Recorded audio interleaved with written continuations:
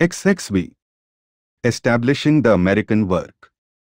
During the Swami's absence in England, the work of spreading the Vedanta was successfully carried on by his disciples, notably by Swami Kripananda and Abhayananda, and by Miss S. E. Waldo. They not only held regular weekly meetings on the Vedanta philosophy in New York, which were well attended, but carried the Swami's message to other cities of the Union.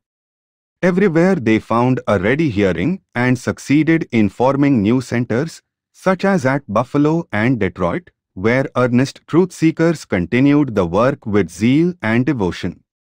After 3 months' absence, the Swami arrived at New York in excellent health and spirits on Friday, 6th December.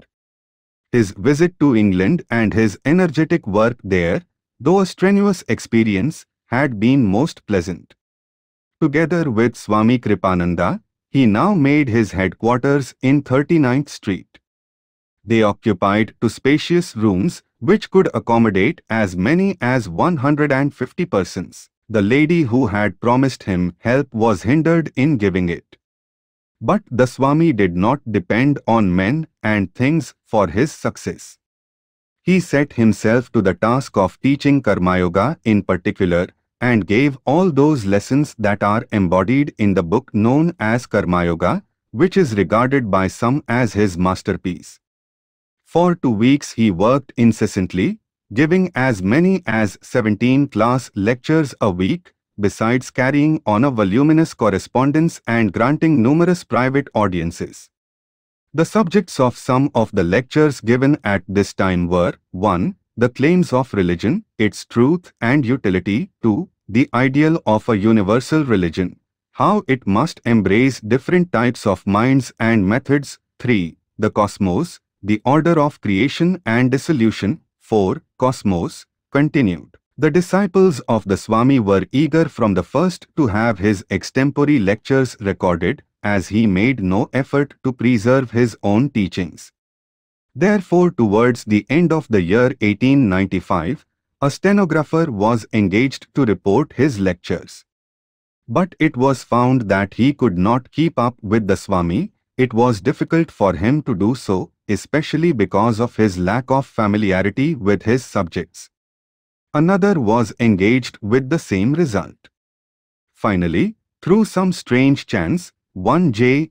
Goodwin, who had recently come to New York from England, was engaged, and the result was surprising. He transcribed exactly and accurately all the utterances of the Swami. A man of the world, with a variegated experience, he forsook the worldly life and all worldly pursuits almost from the moment his eyes fell upon the Swami. The Swami told him many incidents of his past life, and this created such a moral revolution in him that thenceforth his whole life was changed. He became a most ardent disciple, even to the point of attending to the Swami's personal needs.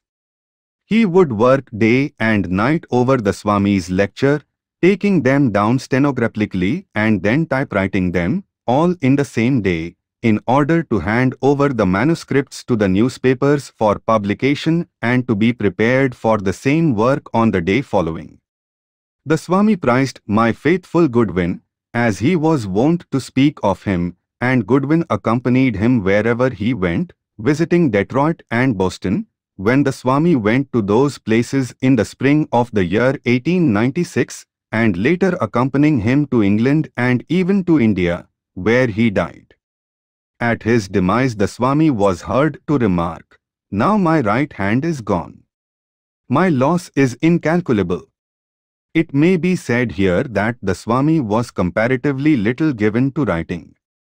He spoke freely and always extempore, and therefore, with the exception of his work on Raja Yoga, he has left behind him little philosophical writing in his own hand. Towards the end of the month, the Swami took advantage of the Christmas holidays to pay a visit to Boston as the guest of Mrs. Ole Bull. Returning from there, he at once commenced in New York a series of stirring free public lectures at Hardman Hall on Sundays, beginning 5th January. His lectures before the Metaphysical Society in Brooklyn and the People's Church in New York drew crowds of listeners and were highly appreciated. Besides these public lectures, he continued to hold his private classes twice daily, the attendance at which was increasing beyond all expectations. Those who came to the public lectures came also to the Vedanta headquarters, and oftentimes there was not even standing room in Hardman Hall when the Swami spoke. He was called the lightning orator asterisk, and soon his name as a public lecturer in New York spread so widely that it was deemed wise to rent Madison Square Garden, a huge hall, with a seating capacity of over 1,500, for the second series of lectures which he gave in February. The subjects were Bhakti Yoga, the Real and the Apparent Man, and M.Master, Sri Ramakrishna Paramahamsa. In February, he was invited to lecture before the Metaphysical Society at Hartford, Conn. He accepted and spoke on Soul and God. Of this lecture the Hartford Daily Times wrote, "His lectures are more in consonance with those of Christ than those of many so-called Christians. His broad charity takes in all religions and all nations." The simplicity of his talk last night was charming. In February he also lectured before the Ethical Society of Brooklyn. His lectures aroused everywhere an enormous wave of enthusiasm, and the New York Herald, the leading paper of New York, mentioning the character of the Swami's work, in the latter part of January 1896, said, "Swami Vivekananda is a name to conjure with in certain circles of a New York society today, and those not the least wealthy or intellectual. It is borne by a dusky gentleman from India, who lore the last 12 months has been making name and fame lore himself in this metropolis by the propagation of certain forms of Oriental religion, philosophy and practice. Last winter his campaign centered in the reception room of a prominent hotel on Fifth Avenue. Having gained for his teaching and himself a certain vogue in society, he now aims to reach the common people, and for that reason is giving a series of free lectures on Sunday afternoons at Hardman Hall. Sufficient success has attended the efforts of Swami Vivekananda. Of his early life he never speaks, save to talk in a general way about the great master who taught him the doctrines and practices he is now trying to introduce in this country. His manner is undoubtedly attractive, and he is possessed of a large amount of personal magnetism. One has but to glance at the grave, attentive faces of the men and women who attend his classes to be convinced that it is not the man's subject alone that attracts and holds his disciples." The New York Herald reporter, after giving a description of the Swami and his work in the United States, continues as follows. "When I visited one of the Swami's classes recently, I found present a well-dressed audience of intellectual appearance. Doctors and lawyers, professional men and sosictive ladies were among those in the room. Swami Vivekananda sat in the center, clad in an ochre-colored robe.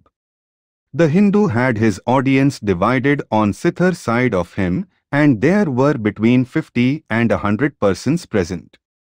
The class was on Karma Yoga. Following the lecture or instruction, the Swami held an informal reception, and the magnetism of the man was shown by the eager manner in which those who had been listening to him hastened to shake hands or begged for the favor of an introduction. Rut concerning himself the Swami will not say more than is absolutely necessary. Contrary to the claim made by his pupils, he declares that he has come to this country alone and not as officially representing any order of Hindu monks. He belongs to the sannyasins, he will say, and is hence free to travel without losing his caste." Describing the Swami's personality at this time, Helen Huntington wrote to the Brahmavadin from Brooklyn, "But it has pleased God to send to us out of India a spiritual guide, a teacher whose sublime philosophy is slowly and surely permeating the ethical atmosphere of our country, a man of extraordinary power and purity, who has demonstrated to us a very high plane of spiritual living, a religion of universal, unfailing charity, self-renunciation, and the purest sentiments conceivable HV the human intellect. The Swami Vivekananda has preached to us a religion that knows no bonds of creed and dogmas, is uplifting, purifying, infinitely comforting and altogether without blemish asterisk, based on the love of God and man and on absolute chastity. Swami Vivekananda has made many friends outside the circle of his followers. He has met all phases of society on equal terms of friendship and brotherhood. His classes and lectures have been attended by the most intellectual people and advanced thinkers of our cities, and his influence has already grown into a deep, strong undercurrent of spiritual awakening. No praise or blame has moved him to sithar approbation or expostulation, neither money nor position has influenced or prejudiced him. Towards demonstrations of undue favoritism, he has invariably maintained a priestly attitude of inattention, checking foolish advances with a dignity impossible to resist, blaming not any but wrongdoers and evil thinkers, exhorting only to purity and right living. He is altogether such a man as kings delight to honor. Swami Kripananda, in a letter dated 19th February 1896, to the Brahmavadin, describing the influence exercised by the Swami at this time, writes as follows. Since my last letter, of 31st January, an immense amount of work has been accomplished by our beloved teacher in the furtherance of our great cause. The wide interest awakened by his teaching is shown in the ever-increasing number of those who attend the class lessons and the large crowds that come to hear his public Samla lectures. The strong current of religious thought sent out in his lectures and writings, the powerful impetus given by his teachings to the pursuit of truth without regard to inherited superstitions and prejudices, though working silently and unconsciously, is exercising a beneficial and lasting effect on the popular mind and so becoming an important factor in the spiritual uplifting of society. Its most palpable manifestation is shown in the growing demand for Vedantic literature and the frequent use of Sanskrit terms by people from whom one would least expect to hear them. Atman, Purusha, Prakriti, Moksha, and similar expressions have acquired full citizenship, and the names of Shankaracharya and Ramanuj are becoming with many almost as familiar as Huxley and Spencer. The public libraries are running after everything that has reference to India, the books of Max Muller, Colebrook, Kuskin, Burnouf, and of all the authors that have ever written in English on Hindu philosophy, find a ready sale, and even the dry and tiresome Schopenhauer, on account of his Vedantic background, is being studied with great eagerness. People are quick to appreciate the grandeur and beauty of a system which, equally as a philosophy and a religion, appeals to the heart as well as to the reason, and satisfies all the religious cravings of human nature, especially so, when it is being expounded by one who, like our teacher, with his wonderful oratory is able to rouse at will the dormant love of the divinely sublime in the human soul, and with his sharp and irrefutable logic to easily convince the most stubborn mind of the most scientific matter-of-fact man. No wonder, therefore, that this interest in Hindu thought is to be met with among all classes of society. It was during this period that the Swami was giving his class lessons on Bhakti Yoga and a series of lectures on Jnana Yoga and on Sankhya and Vedanta. He closed his public lectures at Madison Square Garden on 24th February with an inspired lecture on My Master Asterisk, which has become famous as a masterpiece of eloquence and as a glorious tribute to his master. It so happened that this was the very date of the public celebration of Sri Ramakrishna's birthday anniversary in India. On Thursday, the 20th, Several young men and women took mantras, and on the preceding Thursday, the 13th, Dr. Street, a devout disciple, was initiated by the Swami as a sannyasin with the name of Yogananda. The impressive ceremony was performed in the presence of the other sannyasin and brahmachari disciples. The fact that the Swami had made 3 sannyasins within 1 year, that 3 persons representing learning, position and culture, should have abandoned the world and the worldly life, taking the vows of chastity and poverty and obedience, showed how he had brought home, to some at least in that land of worldly enjoyment, a strong conviction of the necessity of renunciation as the only means of realizing the truth. The press regarded this fact as one of the most marvelous evidences of the Swami's powerful influence for good over those who came into personal contact with him. Many who had been only admirers now became the Swami's personal disciples and expressed a strong desire to be initiated by him into Brahmacharya. Swami Kripananda concludes the letter quoted above by saying in a half-humorous way, "By the way, India had better at once make clear her title to the ownership of the Swami. They are about to write his biography for the National Encyclopedia of the United States of America, thus making of him an American citizen. The time may come when even as 7 cities disputed with each other for the honor of having given birth to Homer, 7 countries may claim our master as theirs, and thus rob India of the honor of producing one of the noblest of her children." Mrs. Ella Wheeler Wilcox, one of the foremost poetesses and writers of America and one of the most representative women in the world, referring to her meeting with the Swami, wrote as follows to the New York American of 26 May 1907.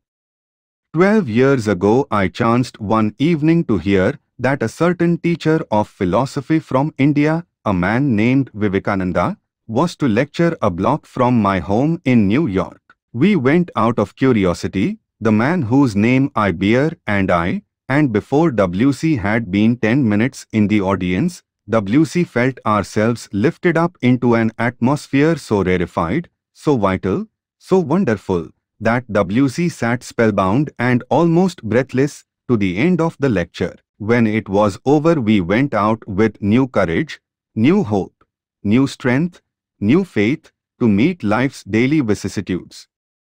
This is the philosophy, this is the idea of God, the religion which I have been seeking, said the man. And for months afterwards he went with me to hear Swami Vivekananda explain the old religion and to gather from his wonderful mind jewels of truth and thoughts of helpfulness and strength. It was that terrible winter of financial disasters, when banks failed and stocks went down like broken balloons and businessmen walked through the dark valleys of despair and the whole world seemed topsy-turvy, just such an era as we are again approaching. Sometimes after sleepless nights of worry and anxiety, the man would go with me to hear the Swami lecture, and then he would come out into the winter gloom and walk down the street smiling and say, "It is all right. There is nothing to worry over, asterisk." And I would go back to my own duties and pleasures with the same uplifted sense of soul and enlarged vision. When any philosophy, any religion, can do this for human beings in this age of stress and strain, and when, added to that, it intensifies their faith in God and increases their sympathies for their kind and gives them a confident joy in the thought of other lives to come, it is a good and great religion. And not only did this celebrated lady meet the Swami, but she became a devout pupil of the old beautiful religion of India, as taught by Vivekananda. She writes further in conclusion, "We need to learn the greatness of the philosophy of India. We need to enlarge our narrow creeds with the wisdom religious. But we want to imbue them with our own modern spirit of progress and to apply them practically, lovingly and patiently to human needs." Vivekananda came to us with a message. I do not come to convert you to a new belief, he said. I want you to keep your own belief. I want to make the Methodist a better Methodist, the Presbyterian a better Presbyterian, the Unitarian a better Unitarian. I want to teach you to live the truth, to reveal the light within your own soul. He gave the message that strengthened the man of business, that caused the frivolous society woman to pause and think, that gave the artist new aspirations, that imbued the wife and mother, the husband and father, with a larger and holier comprehension of duty. In fact, many famous philosophers and scientists, and the very best of New York's social representatives attended the Swami's lectures or came to his rooms to see him and went away filled with a new spiritual vision and a luminous insight. In a letter dated 17th February, he wrote to his friends in India that he had succeeded in rousing the very heart of American civilization. This was literally true. Thousands of persons of all classes had not only heard his message but had actually proclaimed themselves as Vedantins and as his disciples. Thus his desire of reaching the people was fulfilled.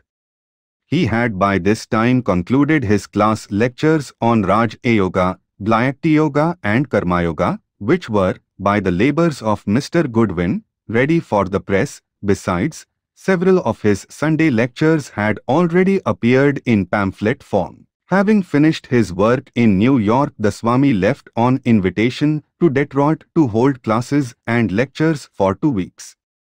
Of this period of work, Mrs. Funk writes, he was accompanied by his stenographer, the faithful Goodwin.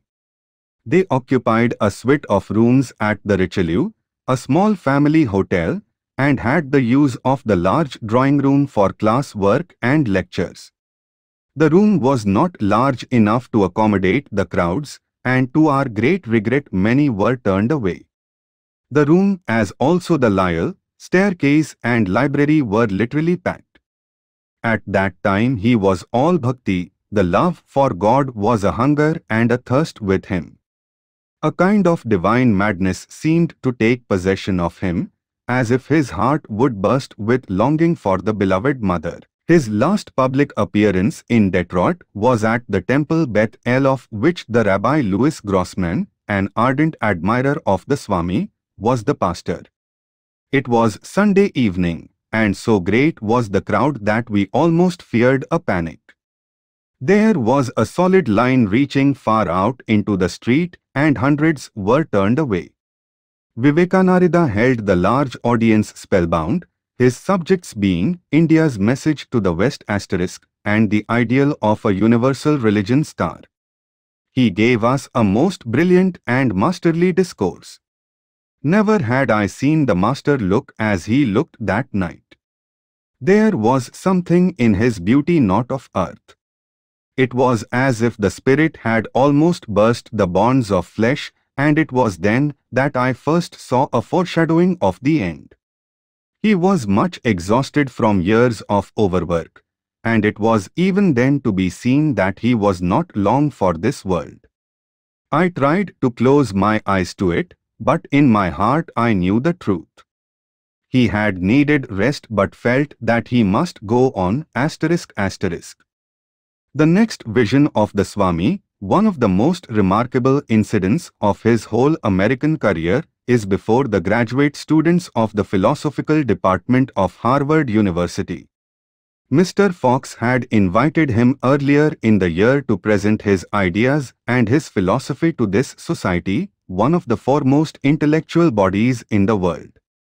The Swami had accepted the invitation, and on 25th March, he spoke on the philosophy of the Vedanta in such a profound manner as to create an indelible impression on the minds of the professors. Indeed, they offered him a chair of Eastern philosophy in the university. But he could not accept this as he was a sannyasin. It was a trying experience for the Swami to speak before this great critical gathering, but he was at his best, and his interpretation of his philosophy excited the most hearty commendation. Indeed, the Rev. C. C. Everett, D.D., LL.D. of Harvard University, in the introduction to the pamphlet, embodying the Swami's address and a record of his answers to questions together with the discussion which followed before that institution, writes, Vivekananda has created a high degree of interest in himself and his work. There are indeed few departments of study more attractive than the Hindu thought. It is a rare pleasure to seek a form of belief that to most seems so far away and unreal as the Vedanta system, represented by an actually living and extremely intelligent believer. This system is not to be regarded merely as a curiosity, as a speculative vagary. Hegel said that Spinozism is the necessary beginning of all philosophizing. This can be said even more emphatically of the Vedanta system. We Occidentals busy ourselves with the manifold. We can, however, have no understanding of the manifold, if we have no sense of the one in which the manifold exists. The reality of the one is the truth which the East may well teach us, and we owe a debt of gratitude to Vivekananda that he has taught this lesson so effectively. His answers to the graduating class in philosophy at Harvard were full of penetration, wit, eloquence and philosophical freshness and vitality. In his address he had given a remarkably clear exposition of the cosmology and general principles of the Vedanta, showing the points of reconciliation between the theories of science and the theories of the Vedanta concerning matter and force. He had answered questions asked in a critical spirit appertaining to the influence of Hindu on Stoic philosophy, to caste, to the relation between Advaita and Dvaita, to the theory of the Absolute, and to the contrast between self-hypnotism and Raja Yoga. Speaking of the latter, the Swami remarked that Oriental psychology was infinitely more thorough than the Occidental, asserting that man is already hypnotized and that yoga is an effort at dehypnotization of self. He said, it is the Advaitist alone that does not care to be hypnotized. His is the only system that more or less understands that hypnotism comes with every form of dualism. But the Advaitist says, throw away even the Vedas, throw away even the personal God, throw away even the universe, throw away even your own body and mind, and let nothing remain, in order to get rid of hypnotism perfectly. Asked concerning the yoga powers, the Swami replied that the highest form of yoga power manifested itself in a Vedanta character and in the continuous perception of divinity as exemplified in the instance of a yogi, Pavhari Baba, who was bitten by a cobra and who fell down on the ground. In the evening he revived, and when asked what had happened he said, a messenger came from my beloved. All hatred and anger and jealousy had been burned out of this man. Nothing could make him react, he was infinite love all the time, and he was omnipotent in his power of love. That is the real yogi. He added that the highest spiritual power embodied itself in a demonstration of spiritual freedom and in a constant accession of spiritual vision and insight, the Nirvikalpa Samadhi being the climax thereof. When asked by the professors, what is the Vedantic idea of civilization, the Swami made answer that true civilization was the manifestation of the divinity within, and that land was the most civilized wherein the highest ideals were made practical. The Swami was not a preacher of theory. If there was any one feature of the Vedanta philosophy which he propounded, which appeared specially refreshing, it was its possibility of practical demonstration. The West was wedded to the idea that religion is a sublime theory which can be brought into practice and made tangible for people only in another life, but the Swami showed them the folly of this. One of the subjects he spoke on at Boston was the ideals of a universal religion, a religion of principles whose background should be Advaita, and which should vary according to individual temperament of separate nations and personalities. The Swami was physically worn out by this time. He had worked to the point of exhaustion, and yet strange to say one does not find him flagging in the least. After closing his public lectures in New York in the latter part of February 1896, the Swami consolidated his American work by organizing the Vedanta movement into a definite society and by issuing his teachings in book form. Thus came into existence the Vedanta Society of New York, of which he was the founder, a non-sectarian body with the aim of preaching and practicing the Vedanta and applying its principles to all religions. It invited members of all religious creeds and organizations to become its members without change of faith. Toleration and acceptance of all religions were its watchwords and described its general character. Its members became known as Vedantins and met regularly at appointed times for the purpose of carrying on cooperative and organized work, and for the study and propagation of Vedanta literature. Some of the Swami's great works like Rajayoga, Bhakti Yoga and Karma Yoga had already been published and had speedily attained a wide circulation.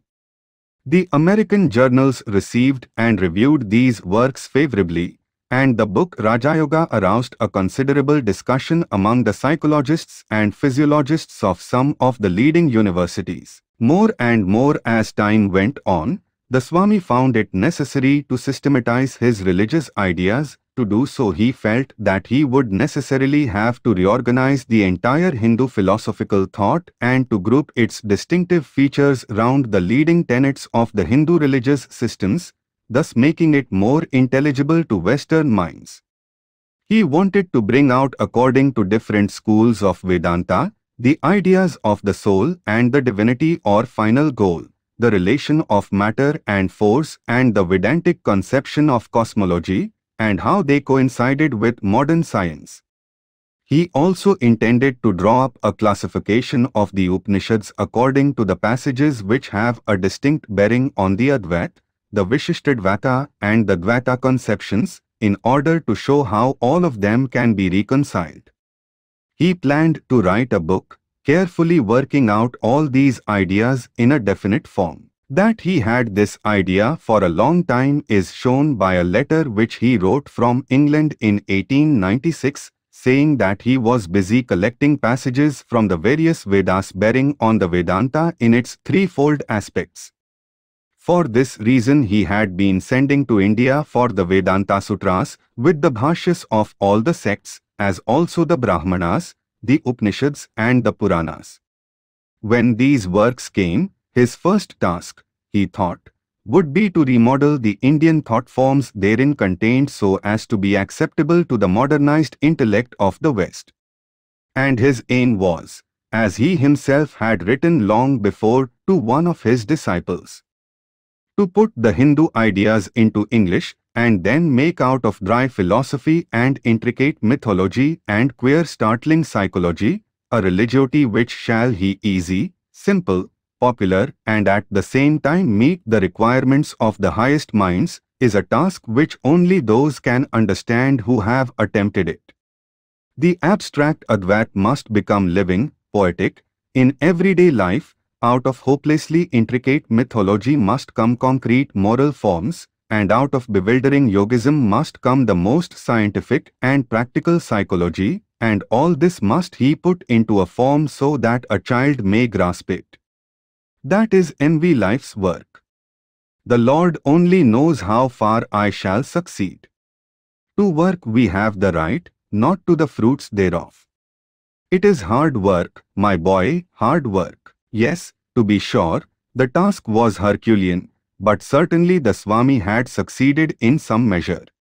His experience in the West and his constant meditation on religious matters drew out of him surprisingly original observations upon Indian philosophy, which culminated in his bringing about later on in India itself a thorough restatement of Indian ideas.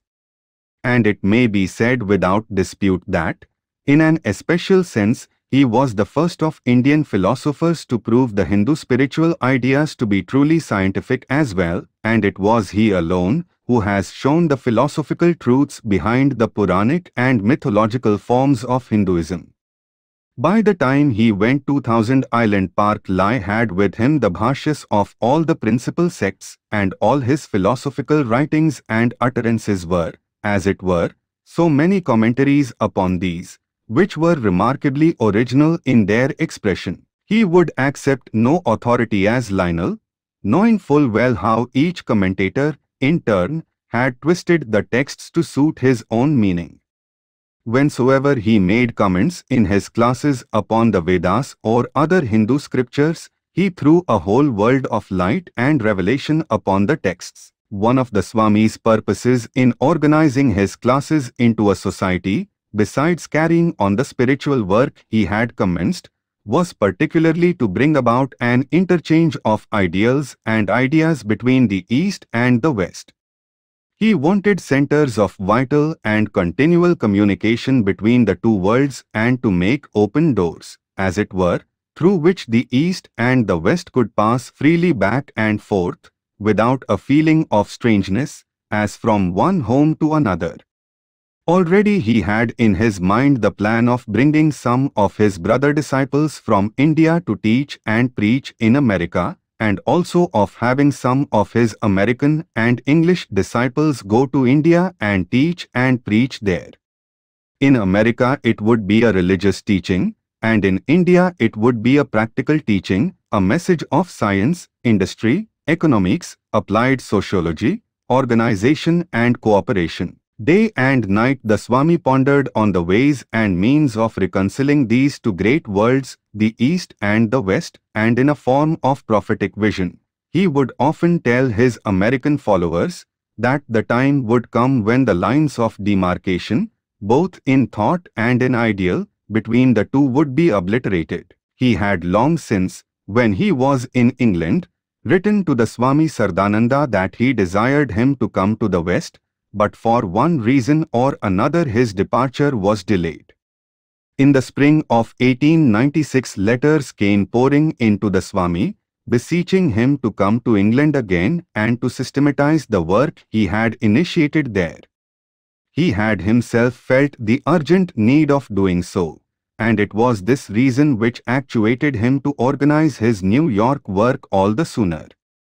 New York, being the metropolis of America, and London being the metropolis of England, he knew that if he could leave organized societies in both these cities, the work of acquainting the whole English-speaking Western world with his message would in time become a definite possibility.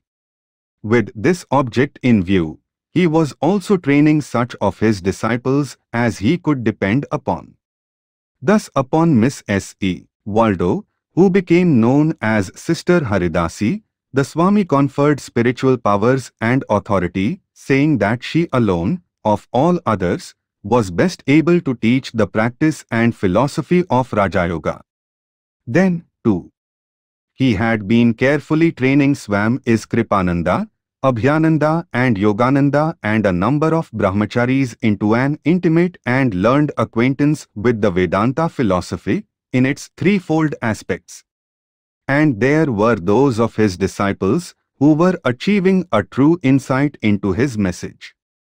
Upon all these he was relying to further the cause of the Vedanta during his intended absence in England and subsequently in India, for he had made up his mind to sail in the middle of April for Europe, and, having finished his work there, to sail for his motherland. Before leaving New York he made Mr. Francis H. Leggett, one of the wealthy and influential residents of the city, the president of the Vedanta Society.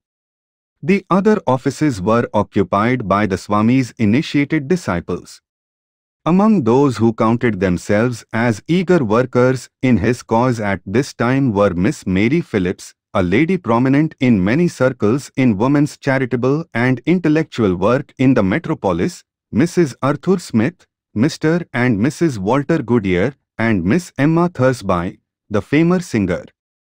The chief members of the society had been urging upon the Swami the advisability of sending for one of his Guru Bhais to conduct his classes and work in general during his absence, and the Swami, abiding by their wishes, wrote definitely to the Swami Sardananda, some time before his return to England, asking him to come to London at once as the guest of Mr. Sturdy. On 15th April, the Swami himself sailed for England from New York, though he was constantly in a whirlwind of work. Swami Vivekananda delighted in hours of rest and leisure when he could throw off his burden of teaching and preaching. At such times, he would enjoy himself like a child. The giving of his message was, in his case, the giving of his life's blood. Nothing interested him more in times of mental and physical weariness than to talk nonsense and be amused. He would take up a copy of Punch or some other comic paper and laugh till the tears rolled from his eyes. He demanded diversion of mind because he knew that there was the tendency in him to drift into serious moods of thought, and those who loved him were glad at heart when they saw him joyous as a child at play. He heartily enjoyed a good story. He never forgot any such told to him, and would use it himself to the amusement of others when occasion arose. A few may be here cited. A lady whose husband was a friend of the Swami, and who took him for his first sleigh ride, came to know him closely when she and the Swami were guests of Mrs. Bagley at Annisquam, in August of 1894. She writes to Sister Nivedita, "We were friends at once. He lectured only once at Annisquam. It was his holiday time. He used to turn to me and say, 'Tell me a story.' I remember he was greatly amused by a tale about a Chinman who had been arrested lore stealing pork and who, in reply to the justice who remarked that he thought Chinamen did not eat pork, said, 'Oh, me Melican man now. Me, sir, me steal, me eat pork, me everything.' How often I have heard Vivekananda say, 'Sotto voce, me Melican man.' These things would seem trifling to anyone who does not know the Swami as you do. But nothing which concerned him could seem trivial or of poor report to you, I am sure. I had lived for 3 years on an Indian reservation in Canada. The Swami was never tired of listening to anecdotes about the red men. One I remember amused him greatly. An Indian whose wife had just died came to the parsonage for some nails for her coffin. While waiting, he asked my cook if she would marry him. Naturally, she was very indignant, and in reply to her sorrowful refusal, the man only said, 'Wait, you see.' The following Sunday, much to our amusement, he came and sat upon one of the gate posts. He had a feather stuck jauntily in his hat, and hair oil, of which he had been most prodigal, was trickling down his cheeks. It happened that the Swami was giving sitting for his portrait just then, and we went to the studio to see how the portrait was progressing. Just as I entered the studio, a little oil ran down the cheek of the portrait, and the Swami, seeing it, said instantly, 'Getting ready to marry the cook.' Knowing the Swami as you did, you must have realized what an exquisite sense of humor he had. But of all other stories, to which he relished most, and which sent him into fits of laughter, were those respectively of a new Christian missionary to a cannibal tribe, and that of the darky clergyman preaching on creation. As to the former, there was once a Christian missionary newly arrived in a far-off island inhabited by cannibals. He proceeded to the chief of the place and asked him, 'Well, how did you like my predecessor?' The reply was, he was simply delicious.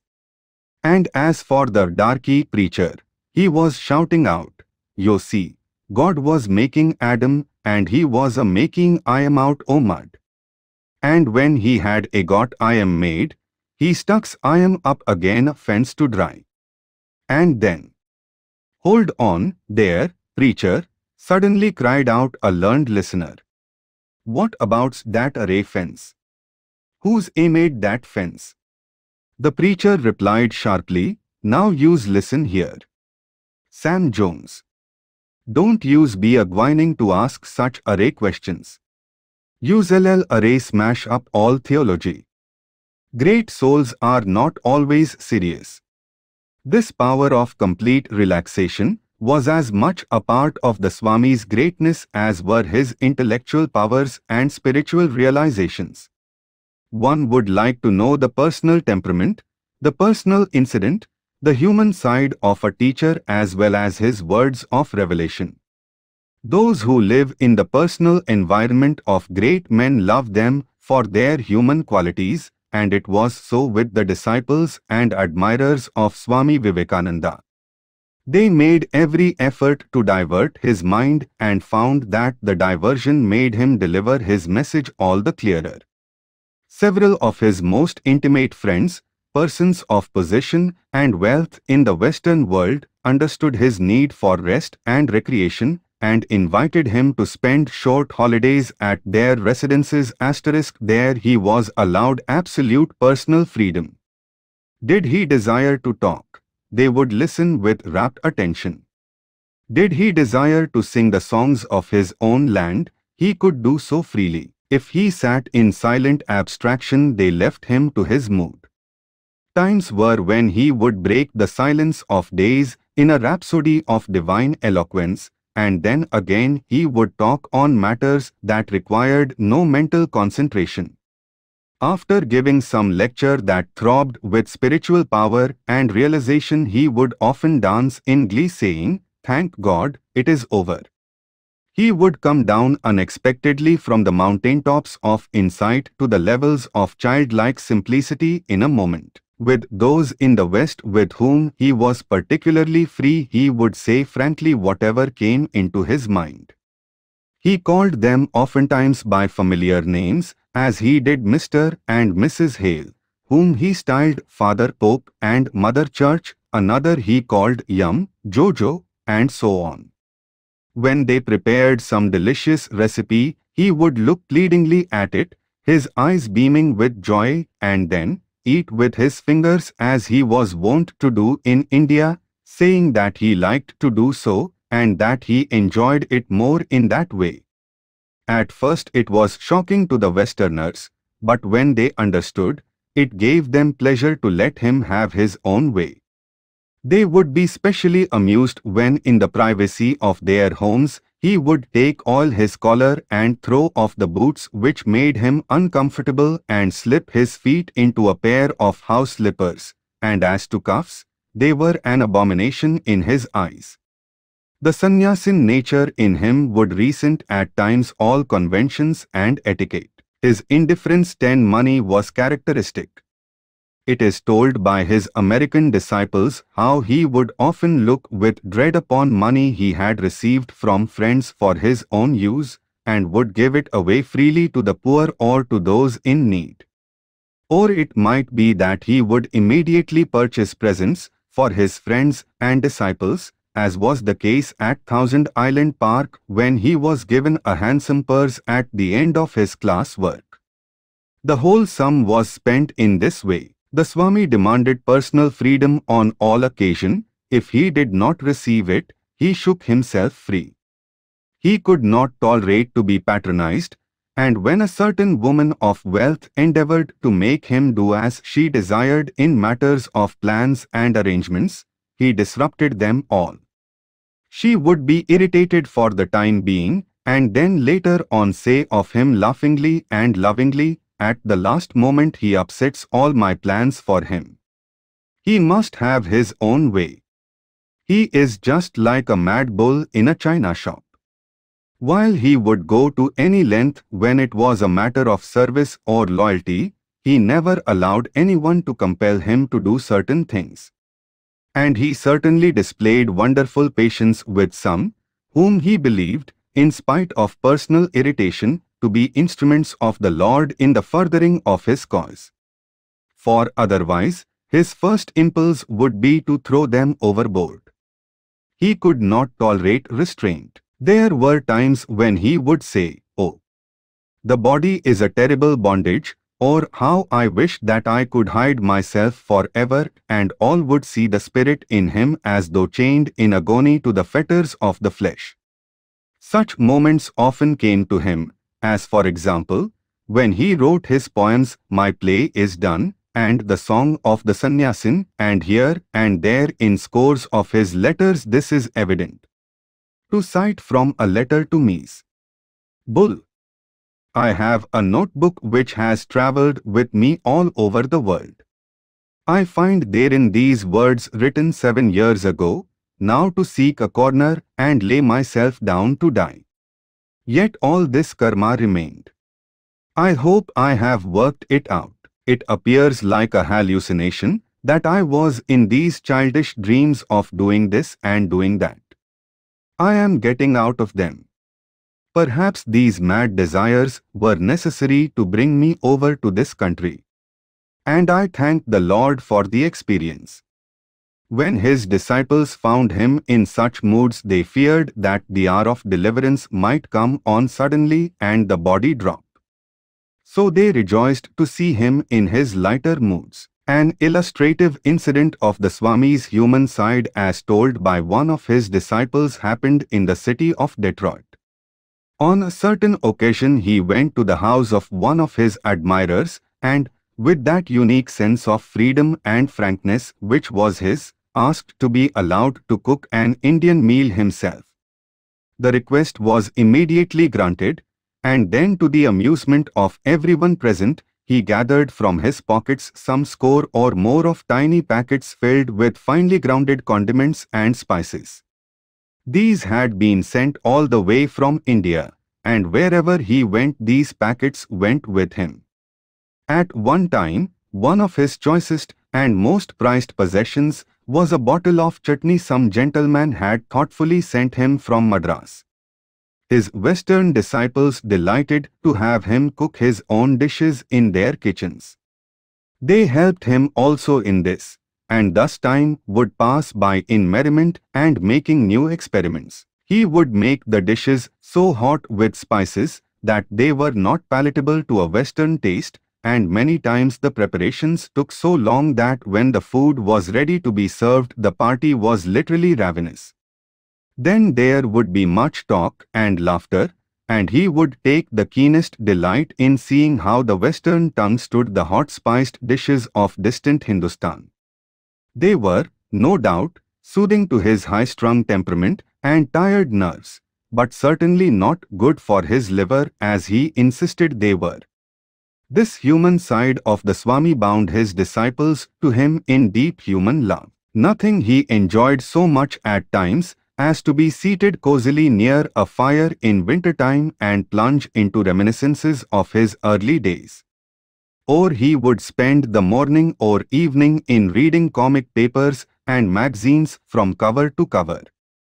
As for newspapers, he betrayed the reporter's instinct in reading only the headlines. This was his diversion, but at any moment the saint and prophet in him might emerge. One disciple who could not understand him at first, unfortunately being in his presence only in his times of recreation, was one day suddenly made conscious of the Swami's true nature.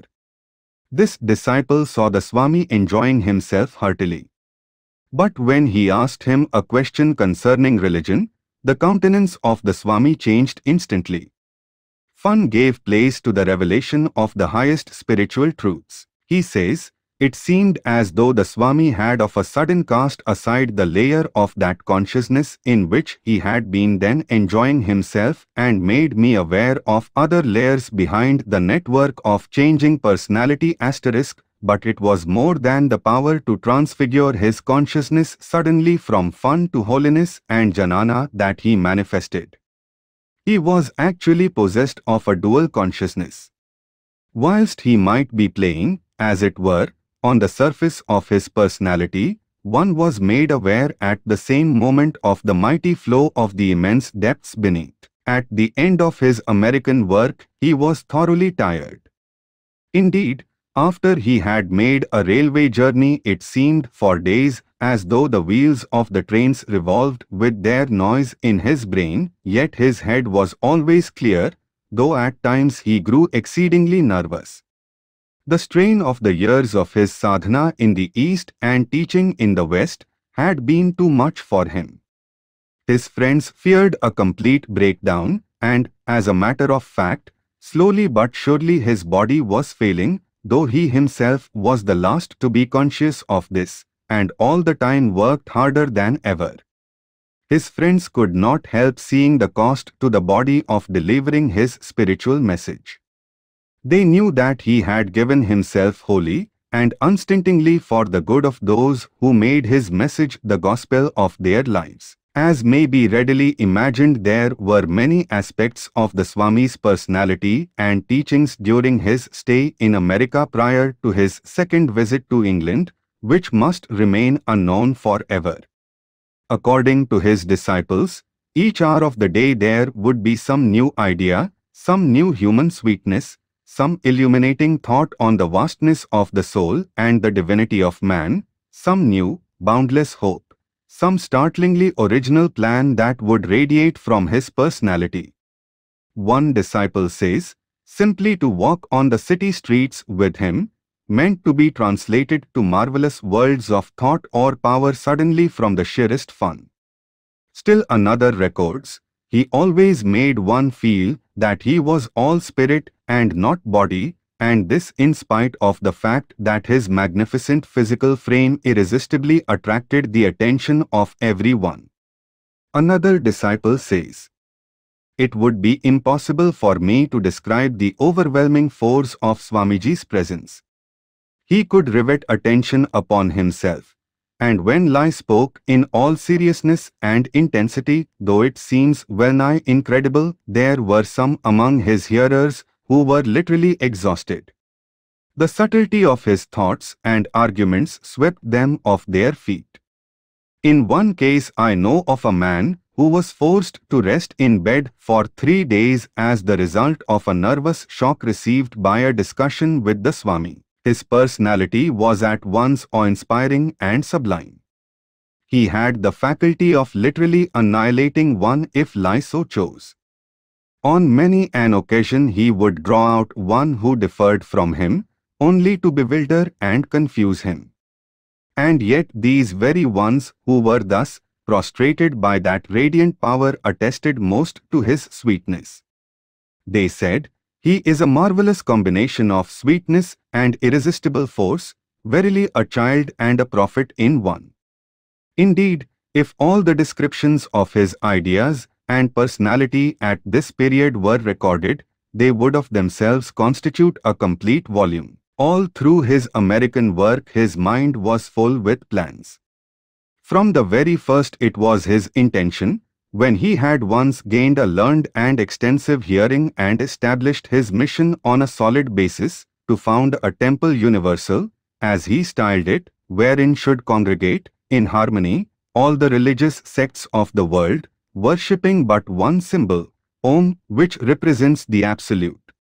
But his intense, all-absorbing work in founding his own Vedanta movement prevented him from carrying out this noble ideal. Still another plan of his about which he had written to Mrs. Bull in the beginning of the year 1895 was to purchase lands in the Catskill Mountains to the extent of 108 acres, where his students could go for sadhana during the summer holidays and build camps or cottages as they liked, until permanent buildings could be erected.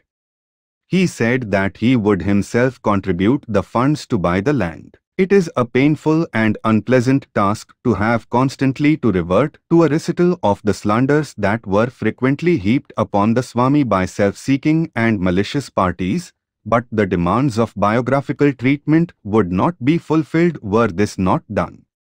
The greatness of the Swami looms up larger on the horizon of true judgment when one knows what tremendous obstacles he was forced to encounter and how much suffering he experienced, as a monk, by the many lies circulated against his purity and temperance. There were two occasions in particular during his American work when his character was assailed. Maddened to desperation by the official reports that because of Vivekananda's success and teaching, the contributions to the Indian missionary funds had decreased in 1 year by as much as £1,000,000, certain zealot missionaries circulated the story that because of Vivekananda, Mrs. Bagley, the wife of the ex-governor of Michigan, has had to dismiss a servant girl. He is dreadfully intemperate. Fortunately, there are in existence 3 letters from the Bagley family which conclusively deny such malicious statements. A letter of the Swami written on 21st March 1895 to Mrs. Ole Bull concerning these incidents is also in the possession of his disciples. It reads, "I am astonished to hear the scandals the Ramabai circle are indulging in about me. Among others, one item is that Mrs. Bagley of Detroit had to dismiss a servant girl on account of my bad character. I don't you see, Mrs. Bull, that however a man may conduct himself, there will always be persons who will invent the blackest lies about him. At Chicago I had such things spread every day against me, and these women are invariably the very Christian of Christians." Other letters similar to this, which the Swami wrote at this time, were filled with the bitterest indignation against the vicious slanderers who would even be willing to let their souls go to hell itself rather than let this deedy Hindu, as some called him, interfere with our work. The Swami could not realize why they should invent these charges against him. He was at first taken aback, but he took hope amidst the blackest despair when he learned through his friends that these persons had no prestige and standing amongst honest Christians, that they were regarded as blue-nosed, hard-shelled and soft-shelled fanatics. The Swami marked well that none of the missionary bodies of standing and education, such as the Oxford Mission, militated against him. What pleased him most during his stay in England was to meet only with the kindest and most sympathetic treatment from the ecclesiastics there. But the testimony of Mrs. Bagley herself and of her daughter is particularly in point. Writing to a lady friend from Annisquam, Mass, on 22nd June 1894, Mrs. Bagley says, "You write of my dear friend Vivekananda. I am glad of an opportunity to express my admiration of his character, and it makes me most indignant that anyone should call him in question. He has given us in America higher ideas of life than we have ever had before. In Detroit, an old conservative city, in all the clubs he is honored as no one has ever been, and I only feel that all who say one word against him are jealous of his greatness and his fine spiritual perceptions, and yet how can they be? He does nothing to make them so. He has been a revelation to Christians. He has made possible for us all a diviner and more noble practical life. As a religious teacher and an example to all, I do not know of his equal. It is so wrong and so untrue to say that lie is intemperate.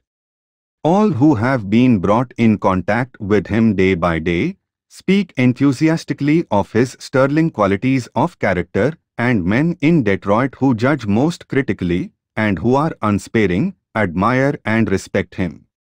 He has been a guest in any house more than 3 weeks, and my sons as well as my son-in-law and my entire family found Swami Vivekananda a gentleman always, most courteous and polite, a charming companion and an EVCR welcome guest. I have invited him to visit 11s at my summer home here at Annisquam, and in my family life will always be honored and welcomed. I am really sorry for those who say aught against him, more than I am angry, for they know so little what they are talking about. He has been with Mr. and Mrs. Hale of Chicago much of the time while in that city. I think that has been his home. They invited him first as guest and later were unwilling to part with him. They are Presbyterians, cultivated and refined people, and they admire, respect and love Vivekananda. He is a strong, noble human being, one who walks with God. He is as simple and trustful as a child. In Detroit, I gave him an evening reception, inviting ladies and gentlemen, and 2 weeks afterwards, he lectured to invited guests in my parlor. I had included lawyers, judges, ministers, army officers, physicians and businessmen with their wives and daughters. Vivekananda talked 2 hours on the ancient Hindu philosophers and what they taught. All listened with intense interest to the end. Wherever he spoke, people listened gladly and said, "I never heard man speak like that." He dogs not antagonize, but lifts people up to a higher level. They see something beyond man-made creeds and denominational names, and they feel one with him in their religious beliefs. Every human being would be made better by knowing him and living in the same house with him. I want everyone in America to know Vivekananda, and if India lias more such, let her send them to us. Again in another letter, dated 20th March 1895, she writes in reply to the same lady, "Let my first word be that all this about Swami Vivekananda is an absolute falsehood from beginning to end. Nothing could be more false. We all enjoyed every day of the 6 weeks he spent with us. He was invited by the different clubs of gentlemen in Detroit, and dinners were given him in beautiful homes so that greater numbers might meet him and talk with him and hear him talk. And everywhere and at all times he was, as he deserved to be, honored and respected. No one can know him without respecting his integrity and excellence of character and his strong religious nature. At Annisquam last summer I had a cottage, and we wrote Vivekananda, who was in Boston, inviting him again to visit us there, which he did. Lemurring 3 weeks, not only conferring a favor upon us, but a great pleasure, I am sure, to friends who had cottages near us. My servants. I have had many years, and they are all still with me.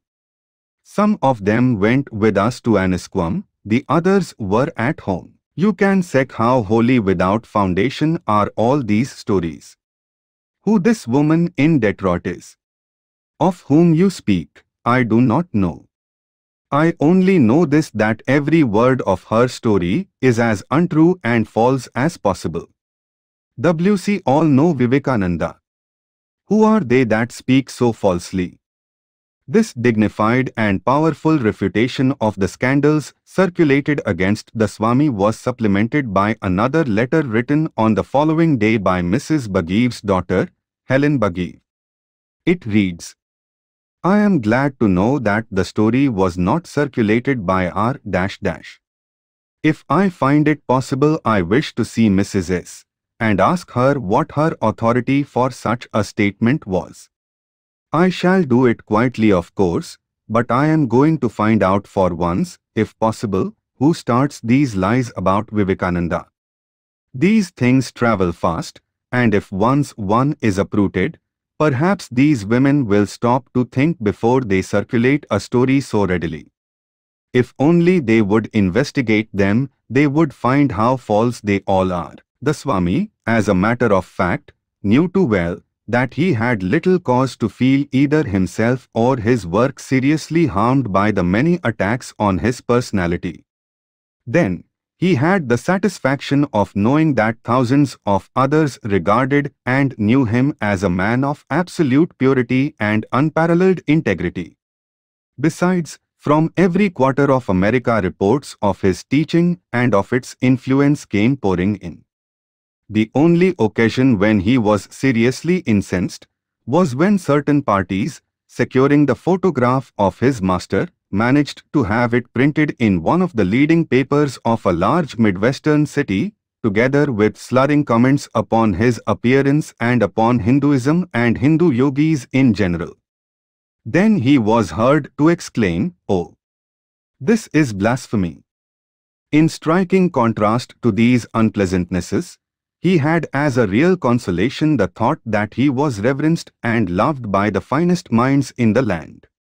Even before his public reception at the Harvard University in 1896, he had been received privately in September of 1894 by some members of the university faculty and by many of the graduate philosophical students. Following close upon this, the Columbia University offered him the chair of Sanskrit, which honor he had to decline because he was a sannyasin. It was at this time that the Swami met the distinguished Professor William James of Harvard at dinner at the residence of Mrs. Ole Bull. After dinner the Swami and the professor drew together in earnest and subdued conversation. It was midnight when they rose from their long discourse. Eager to know the result of the meeting of these two great minds, Mrs. Bull asked, "Well, Swami, how did you like Professor James?" He replied, in a sort of abstracted way, "A very nice man, laying emphasis on the word nice." The next day the Swami handed a letter to Mrs. Bull with the casual remark, "You may be interested in this." Mrs. Bull read and to her amazement saw that Professor James, in inviting the Swami to meet him at his own residence for dinner a few days later, had addressed him as Master. The tribute of Professor James' regard for the Swami is evinced on many occasions in his writings, and he speaks of him deferentially as that paragon of Vedantists. In his classical work, The Variety of Religious Experience, he specially refers to the Swami in connection with monastic mysticism. In his celebrated essay, The Energies of Men, he speaks of a university professor who underwent the Rajayoga practices as a cure for nervous disorders, and who received thereby not only physical benefit but intellectual and spiritual illumination as well. There are many who believe that in this essay Professor James was describing his own experiences of the Raj Yoga practices as instructed by the Swami. It must always be remembered that the Swami met influential personages of other fields of thought, besides the religious, and they were charmed with his knowledge of science and art. As early as September 1893, immediately following his appearance at the Parliament, he was introduced to a group of noted scientists at a vegetarian dinner given especially in his honor by Professor Elisha Gray, the electrical inventor, and his wife in their beautiful residence, Highland Park, Chicago. It was at the time that the Electrical Congress was being held, and amongst other distinguished guests who were invited to meet the Swami, there were Sir William Thomson, afterwards Lord Kelvin, Professor Helmholtz and Ayrton Elopitallia. The Swami's knowledge of electricity amazed the scientists, and his shining repartees bearing on the matters of science were greeted with sincere pleasure. There were, of course, scores of lectures given by the Swami, now lost, apart from those which have been incorporated in the complete works as belonging to the period of his first stay in America. In 1893 he gave a series of lectures in and around Chicago, and the whole of the next year was spent in lecturing throughout the country.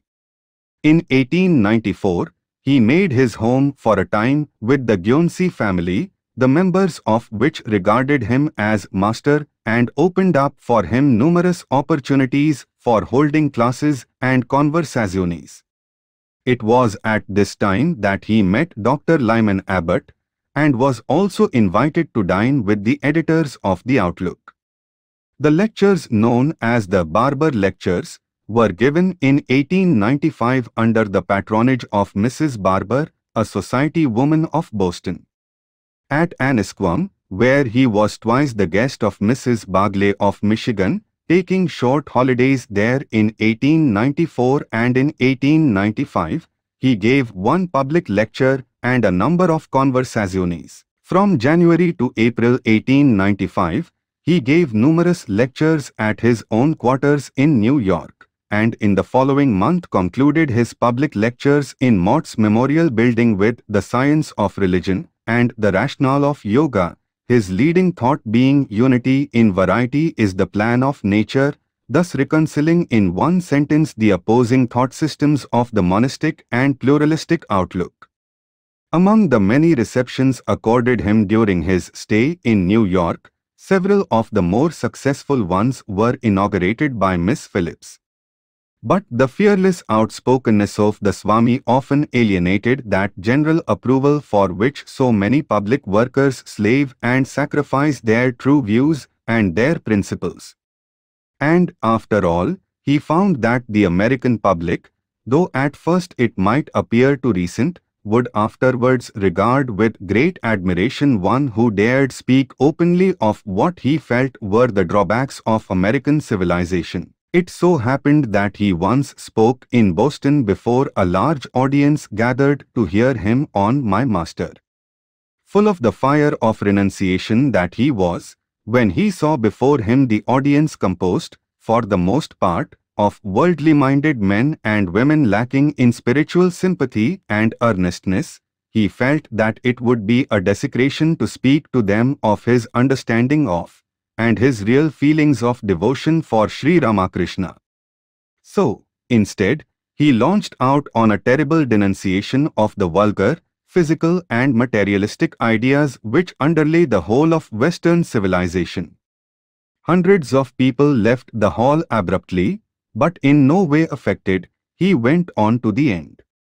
The next morning the papers were filled with varying criticisms, some highly favorable, others severely critical in their analysis of what he had said, but all commenting on his fearlessness, sincerity and frankness.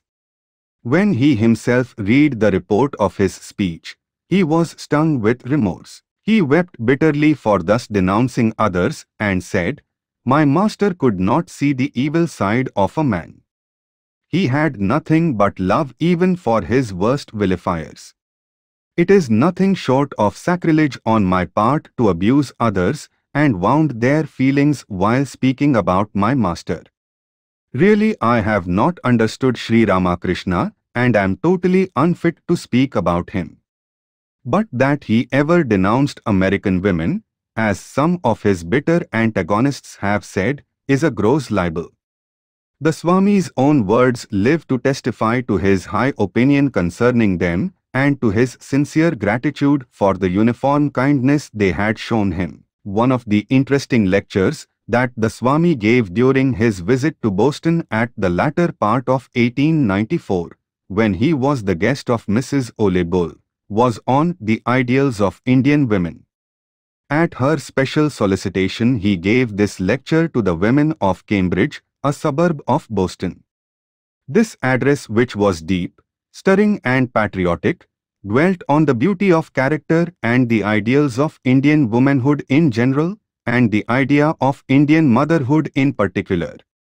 It was as well, though unconsciously, a reply to the remarks which many ignorant or self-interested persons had circulated concerning the degraded condition of Indian womanhood.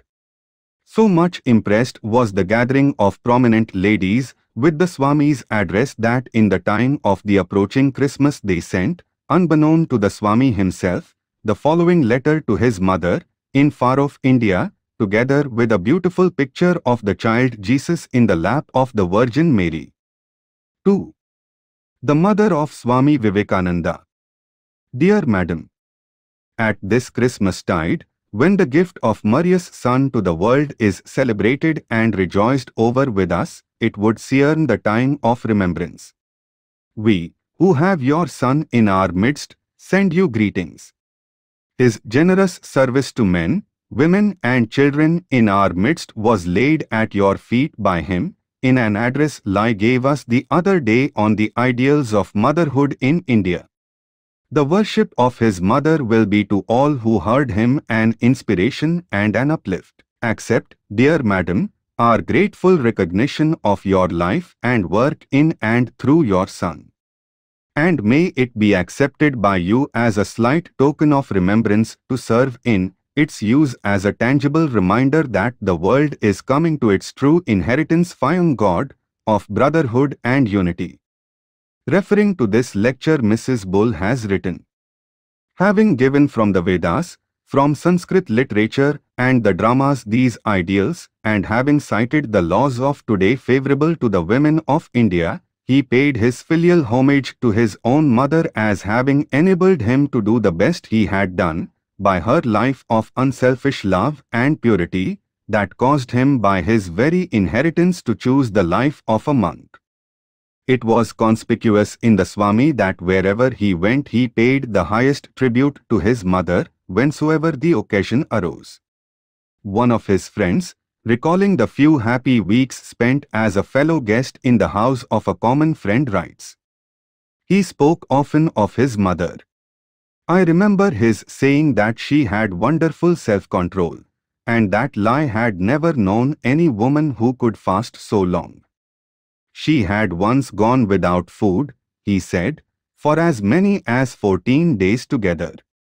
And it was not uncommon for his followers to hear such words upon his lips as, 'It was my mother who inspired me to this. Her character was a constant inspiration to my life and work.'" Of the many descriptions of the Swami in America, the following extract from a newspaper report is interesting. 1. One day, at an unfashionable place by the sea, the professor was seen crossing the lawn between the boarding house and his cottage accompanied by a man in a long red coat. The coat, which had something of a priestly cut, descended far below the man's knees, and was girded around his waist with a thick cord of the same reddish-orange tint. He walked with a strange, shambling gait, and yet there was a commanding dignity and impressiveness in the carriage of his neck and bare head that caused everyone in sight to stop and look at him. He moved slowly, with the swinging tread of one who had never hastened, and in his great dark eyes was the beauty of an alien civilization which might, should time and circumstances turn it into opposition, become intolerably repulsive. He was dark, about the color of a light quadroon, and his full lips, which in a man of Caucasian race would have been brilliant scarlet, had a tint of bluish purple. His teeth were regular, white, and sometimes cruel, but his beautiful expressive eyes and the proud wonderful carriage of his head, the swing and grace of the heavy crimson tassels that hung from the end of his sash, made one forget that he was too heavy for so young a man, and that long sitting on the floor had visited him with the fate of the tailor. He seemed very young, even younger than his 29 years, and as he seated himself he covered his legs carefully with his flowing robe, like a woman or a priest, but the hoary ancient turn of his thought belied his childlike manner. And then, having said his say, the Swami was silent. Occasionally he cast his eye up to the roof and repeated softly, "Shiva, Shiva, Shiva." And a current of powerful feeling seemed to be flowing like molten lava beneath the silent surface of this strange being. He stayed days among them, keenly interested in all practical things. His efforts to eat strange food were heroic and sometimes disastrous to himself. He was constantly looking about for something which would widen the possibilities of feeding his people in times of famine. Our ways seemed to inspire him with a sort of horror, meat-eating cannibals that we seemed to be. But he concealed it, either with absolute dumbness, or by a courteous flow of language which effectually hid his thoughts. This was written by Mrs. John Henry Wright, and related to the weekend Swamiji spent with the Wrights at Annisquam at the end of August 1893. He had been brought up amidst polemics, and his habit of argument was mainly Socratic, beginning insidiously and simply by a story, or clear statement of some incontestable fact, and then from that deriving strange and unanswerable things. All through, his discourses abounded in picturesque illustrations and beautiful legends. To work, to get on in the world, in fact, any measure of temporal success seemed to him entirely beside the subject. He had been trained to regard the spiritual life as the real thing of this world. Love of God and love of man. The love of the Hindu, Lai told us, goes further than the love of the Christian, for that stops at man, but the religion of Buddha goes on towards the beasts of the field and every creeping thing that has life. At 16 he had renounced the world and spent his time among men who rejoiced in these things and looked forward to spending day after day on the banks of the Ganges, talking of the higher life. When someone suggested to him that Christianity was a saving power, he opened his dark eyes upon him and said, "If Christianity is a saving power in itself, why has it not saved the Ethiopians? The Abyssinians lie also arraigned our own crimes, the horror of women on the stage, the frightful immorality in our streets, our drunkenness, our thieving, our political degeneracy, the murdering in our West, the lynching in our South, and W.C., remembering his own thugs, were still too delicate to mention them." He cared for Thomas Feet KCMPIS more than for any other writer and had translated a part of the Imitation of Christ into Bengali and written an introduction to it. As for receiving the stigmata, he spoke of it as the natural result of an agonizing love of God. The teaching of the Vedas, constant and beautiful, Lai applied to every event in life, quoting a few verses and then translating, and with the translation of the story giving the meaning. His mouth, also, was full of wonderful proverbs. "Of what use is the knowledge that is locked away in books?" he said, in speaking of the memories of Hindu boys. Himself a Hindu monk, he told, once, of a time when he turned into a forest, a trackless forest, because he felt that God was leading him, of how he went on for 3 days, starving, and how he was more perfectly happy than he had ever been before because he felt that he was entirely in the hands of God. "When my time comes," he said, "I shall like to go up the mountain, and there, by the Ganges, lay myself down, and with the water singing over me I shall go to sleep, and above me will tower the Himalayas. Men have gone mad for those mountains." There was once a monk, he told us, who went far up into the mountains and saw them everywhere around him, and above his head towered their great white crests. Far below, thousands of feet, was the Ganges, narrow stream at the foot of a precipice. "Shall I then like a dog die in my bed when all this beauty is around me?" the monk thought, and he plunged into the chasm. The Hindu monks have no monasteries, no property. According to him, the monks were not required to do penance or to worship.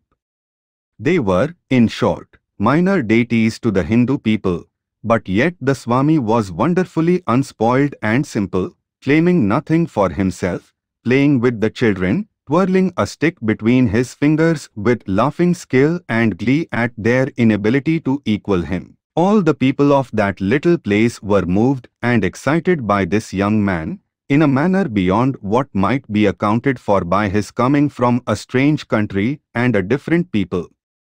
He had another power, an unusual ability to bring his hearers into vivid sympathy with his own point of view.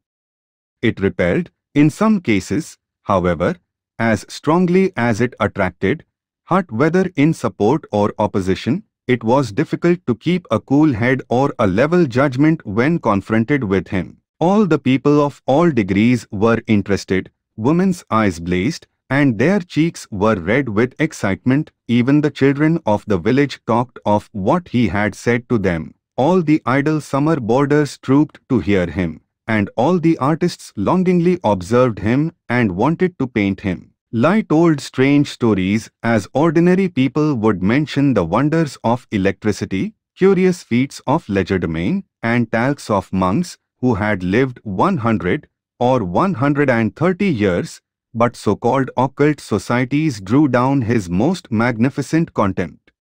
He spoke of holy men who at a single glance converted hardened sinners and detected mains in most thoughts. But these things were trifles, always his thoughts turned back to his people.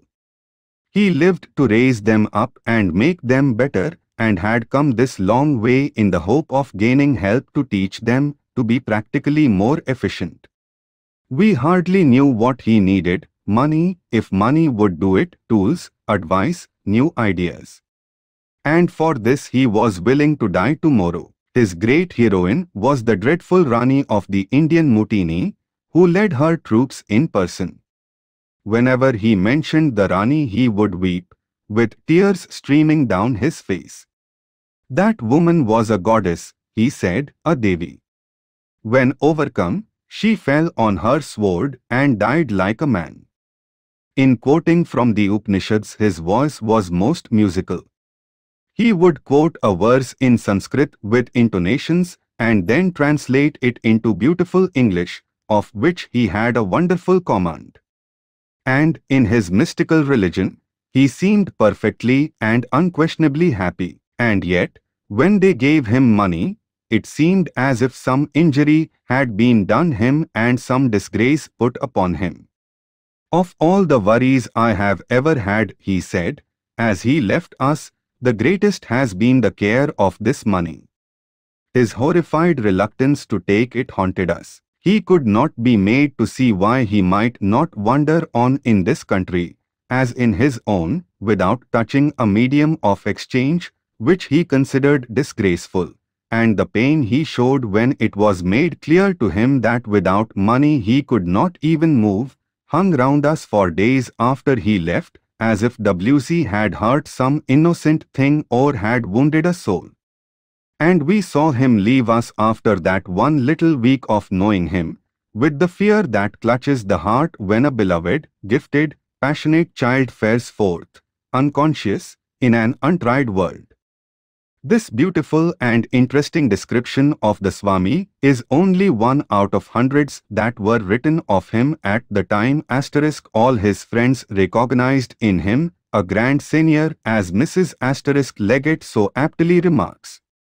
And this lady says, in all my experience I have met but two celebrated personages that could make one feel perfectly at ease without themselves for an instant losing their own dignity, one the German emperor, the other, Swami Vivekananda. Truly he was, as the American papers spoke of him, the lordly monk. Surveying the history of his work, one sees Swami Vivekananda moving through the West as some mighty, glorious and effulgent light. A Plato in thought, a modern Savonarola in his fearless outspokenness, and adored as a master and as a prophet, the Swami moved amongst his disciples as some great bodhisattva amongst his devotees. Some looked upon him even as a Buddha, others as a Christ, some as a Rishi of the Upanishads, whilst others as a Shankaracharya, and all regarded him as the embodiment of the highest consciousness. And certainly, when one listens to the words that were heralded in the tense stillness of that hour which followed his reception at the Parliament of Religions, one can only think of him as one speaking with authority, having realized the divinity he preached, his hands raised in continual benediction, his voice murmuring or thundering, as it might be, the gospel of the highest consciousness, his face beaming with love and goodwill. Swami Vivekananda lives in the memory of America as the man with a message for the West, one who walked with God.